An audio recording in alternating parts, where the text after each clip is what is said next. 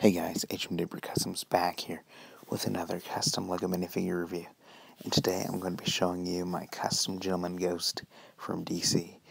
I used to have another video of him, of like a previous version, but took it down for whatever reason, so yeah.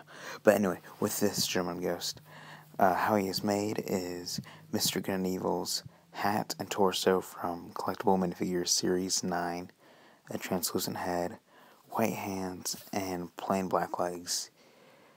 Tell me what you think in the comments of this minifigure. Comment any other minifigures you want me to make. Like, share, favorite, subscribe, and please return to my channel for the next video.